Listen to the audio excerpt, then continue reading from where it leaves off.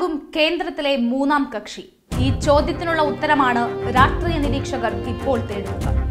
ഒന്നും രണ്ടും സ്ഥാനങ്ങൾ ബിജെപിയും കോൺഗ്രസും പങ്കിട്ടെടുക്കുമെന്ന കാര്യത്തിൽ ആർക്കും ഒരു സംശയമുണ്ടാകില്ല. എന്നാൽ മൂന്നാം കക്ഷിയുടെ കാര്യം അങ്ങനെയല്ല, അത് പ്രവചനാതീതമാണ്. 2014 ലോക്സഭാ തെരഞ്ഞെടുപ്പിൽ മൂന്നാം കക്ഷിയായി ഞെട്ടിച്ചത് ഡിഎംകെയാണ്.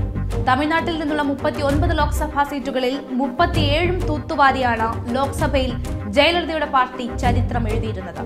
ഈ തെരഞ്ഞെടുപ്പിലും ഡിഎംകെ പഴയ വിജയം ആവർത്തിക്കുമെന്ന് ആ പാർട്ടിയിലെ നേതാക്കൾ പോലും അവകാശപ്പെടുന്നില്ല. ജയലളിതയുടെ മരണത്തോടെ ത്രിശങ്കുവിലായ ഡിഎംകെ ഘടകകക്ഷികൾക്ക് വിട്ടു നൽകിയ സീറ്റുകൾ പരിശോധിച്ചാൽ തന്നെ നേതൃത്വത്തിന്റെ ദയനീയത വ്യക്തമാകും. 20 സീറ്റിൽ മാത്രമാണ് ഡിഎംകെ മത്സരിക്കുന്നത്. ബിജെപി 5, പാട്ടാളി മക്കൾ കക്ഷി 7, നടൻ വിജയകാന്തിന്റെ ഡിഎംഡികെ 4, പുതിയ നീതി കക്ഷി 1, തമിഴ് മാനില കോൺഗ്രസ് 1, പുതിയ തമിഴകം 1 തുടങ്ങി ഘടകകക്ഷികൾക്ക് മാത്രമായി 19 സീറ്റുകളാണ് ഡിഎംകെ വിട്ടുകൊടുത്തിരിക്കുന്നത്.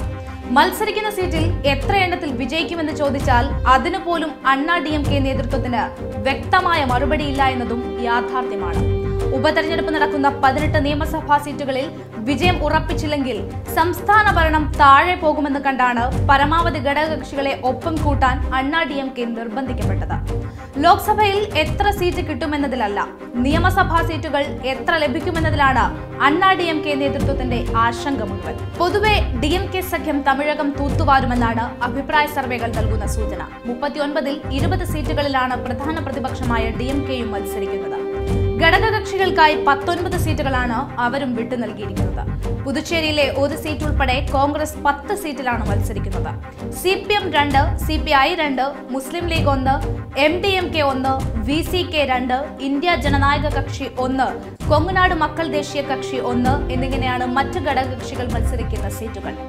ആന്ധ്രയിൽ വൈഎസ്ആർ കോൺഗ്രസ് 25 സീറ്റിലും ഒറ്റയ്ക്കാണ് മത്സരിക്കുന്നത്.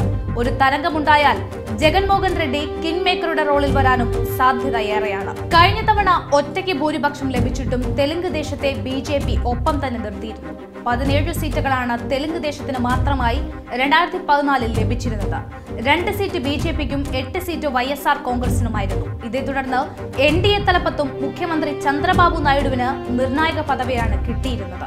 ഇപ്പോൾ കാവിപ്പാളയത്തിൽ നിന്നും പുറത്തു വന്ന തെലുങ്ക് ദേശം നിലനിൽപ്പിനായുള്ള പോരാട്ടത്തിലാണ്. ലോക്സഭാ തെരഞ്ഞെടുപ്പിനൊപ്പം നിയമസഭാ തെരഞ്ഞെടുപ്പ് കൂടി നടക്കുന്നതിനാൽ വാഷ് ഔട്ട് ആകുമോ എന്നതാണ് ചന്ദ്രബാബു നായിഡുവിന്റെ ഭയം. ഇവിടെ സൂപ്പർ സ്റ്റാർ പവൻ കല്യാണിന്റെ ജനസേന പാർട്ടിയുമായി സഖ്യമായാണ് സിപിഎം മത്സരിക്കുന്നത്. തെലങ്കാനയിൽ ആകെ 17 ലോക്സഭാ സീറ്റുകളാണുള്ളത്. ഇവിടെ ചന്ദ്രശേഖര റാവുവിന്റെ ടിആർഎസ് ഭൂരിപക്ഷം സീറ്റുകളും ഇതിനകം തന്നെ ഉറപ്പിച്ചിട്ടുണ്ട്. എഐഎംഐഎമ്മുമായി സഖ്യമായാണ് ടിആർഎസ് മത്സരിക്കുന്നത്. 80 അംഗങ്ങളെ തെരഞ്ഞെടുക്കുന്ന യുപിയിൽ സീറ്റുകൾ പങ്കിട്ടെടുത്താണ് എസ്പി ബിഎസ്പി സഖ്യം മത്സരിക്കുന്നത്. കേന്ദ്രത്തിലെ മൂന്നാം ശക്തിയാകാനുള്ള മത്സരത്തിൽ ഈ പാർട്ടികളും മുന്നിൽ തന്നെയാണ്. മായാവതിയുടെ ബിഎസ്പി 37ഉം അഖിലേഷ് യാദവിന്റെ എസ്പി 38ഉം സീറ്റുകളിലാണ് മത്സരിക്കുന്നത്. ഇവിടെ എത്ര സീറ്റുകൾ എസ്പി ബിഎസ്പി സഖ്യം പിടിക്കുമെന്നത് ബിജെപിക്കും കേന്ദ്രത്തിൽ നിർണായകമാണ്.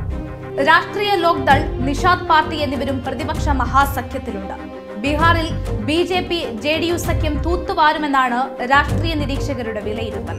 മറിച്ചായാൽ അത് ആർജെഡിക്കും വലിയ നേട്ടമാകും. ഇവിടെ കോൺഗ്രസ് സഖ്യത്തിൽ 20 സീറ്റുകളിലാണ് ആർജെഡി മത്സരിക്കുന്നത്. കോൺഗ്രസ് 9 സീറ്റിലാണ് മത്സരിക്കുന്നത്. കോൺഗ്രസിനും ആർജെഡിക്കും പുറമെ ഉപേന്ദ്ര കുശ്വാഹയുടെ RLSP, മറ്റ് ചെറിയ പ്രാദേശിക പാർട്ടികൾ തുടങ്ങിയവ 11 സീറ്റുകളിലാണ് മത്സരിക്കുന്നത്.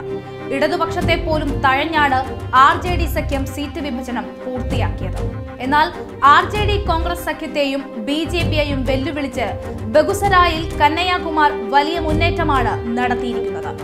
കനയ്യ വിജയിച്ചാൽ അത് ബീഹാർ രാഷ്ട്രീയത്തിൽ പുതിയ ചരിത്രത്തിന്റെ തുടക്കം കൂടിയാകും. ഒഡീഷയാണ് പ്രാദേശിക പാർട്ടികൾക്ക് കരുത്തുള്ള മറ്റൊരു സംസ്ഥാനം. ഇവിടെ ഭരണകക്ഷിയായ ബിജു ജനതാദളിന് പഴയ വിജയം ആവർത്തിക്കാൻ കഴിയില്ലെന്നാണ് റിപ്പോർട്ടുകൾ. ആകെ 21 ലോക്സഭാ അംഗങ്ങളാണ് ഒഡീഷയിൽ നിന്നുള്ളത്. കോൺഗ്രസും ബിജെപിയും ഒരുപോലെ പ്രതീക്ഷയർപ്പിക്കുന്ന സംസ്ഥാനമാണിത്. കേന്ദ്രത്തിൽ മൂന്നാമനാകാൻ പ്രധാനമായും പൊരിഞ്ഞ പോരാട്ടം നടക്കുന്നത് SP, BSP, YSR Congress, DMK, TRS പാർട്ടികൾ തമ്മിലാണ്. സാധ്യതകൾ പരിശോധിച്ചാൽ മൂന്നാം കക്ഷിയാകാൻ ഏറ്റവും അധികം സാധ്യത ഉറപ്പിക്കാവുന്നത് വൈഎസ്ആർ കോൺഗ്രസിനും ഡിഎംകെക്കുമാണ്. കാവിപാളയത്തിൽ എത്രമാത്രം വിള്ളൽ വീഴ്ത്താൻ കഴിയും എന്നതാകും SP-യുടെയും BSP-യുടെയും വിജയത്തിൽ നിർണായക ഘടകമാവുക. രണ്ട് പാർട്ടികളും കൂടി 35 സീറ്റ് നേടിയാൽ പോലും മൂന്നാം ഒറ്റകക്ഷിയാവാൻ ഈ പാർട്ടികൾക്ക് സാധിക്കില്ല. അങ്ങനെയെങ്കിൽ ഇത്തവണയും മൂന്നാം സ്ഥാനം ദക്ഷിണേന്ത്യയിൽ നിന്ന് തന്നെയായിരിക്കും.